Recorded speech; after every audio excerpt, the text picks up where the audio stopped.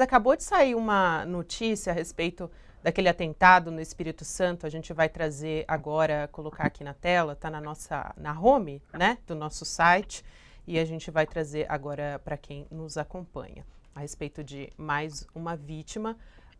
Uma jovem atingida em Aracruz, né, no Espírito Santo, passa de estado grave para muito grave. Outras duas vítimas dos ataques em escolas receberam alta nesta segunda-feira. Então, uma das vítimas internadas aí do tiroteio, né, de Aracruz, evoluiu, como eu disse, de estado grave para muito grave hoje. Ela tem 14 anos e está internada na UTI do pronto-socorro do Hospital Doutora Milena Gotardi. Ao todo, 4 pessoas morreram vítimas desse ataque que aconteceu na última sexta-feira.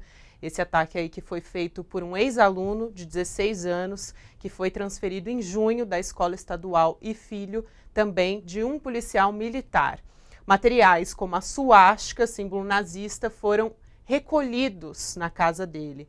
No Hospital Estadual Nossa Senhora da Glória, um garoto de 11 anos evoluiu para um estado estável, agora está na unidade semi-intensiva, e em outro hospital, né, estadual de urgência e emergência São Lucas, uma mulher de 58 está estável e aguarda para ser submetida a uma nova cirurgia. Ainda numa outra unidade tem 2 mulheres de 52 e 45 anos que estão na UTI em estado grave. Essas informações são todas do governo do estado do Espírito Santo. A Marilis também está aqui com a gente, vou chamar ela para poder falar sobre esse caso grave com a gente.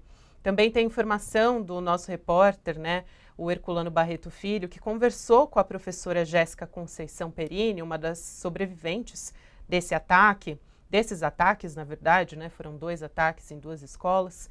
Ela estava na mira do atirador, esse atirador de 16 anos, no momento da invasão à sala de professores na Escola Estadual Primo Beach, na sexta-feira. E aí, ao correr para buscar proteção, ela disse ter sentido um rápido deslocamento de ar.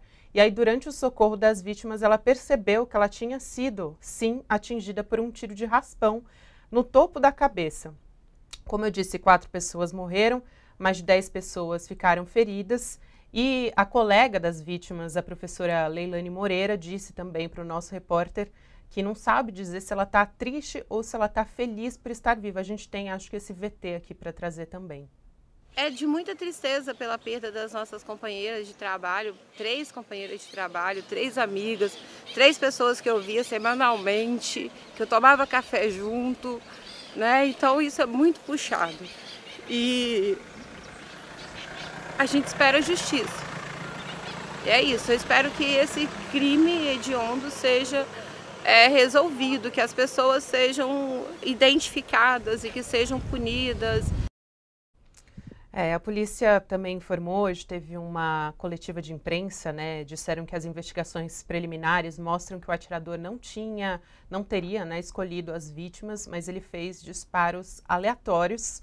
E depois desses crimes, né, o assassino de 16 anos, o que aconteceu? Ele guardou as armas, almoçou e seguiu para a casa de praia com os pais, que chegaram a comentar com o filho sobre o ataque, e ele agiu naturalmente, como se nada tivesse acontecido. A gente tem esse trecho também em vídeo.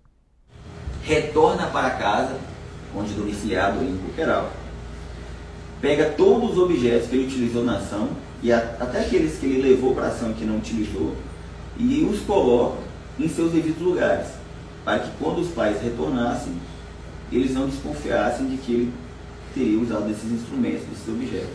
Os pais dele chegam na casa, ele reage naturalmente, os pais naturalmente já sabiam o que tinha acontecido no episódio ali, chegam a comentar com ele se faz de desentendido, e como uma rotina comum da família, passado algumas horas, eles chegam a almoçar naquela casa de Coqueiral, e logo em seguida eles vão para uma segunda casa, que eles tinham em Mar Azul, que foi onde a polícia militar realizou a apreensão do adolescente.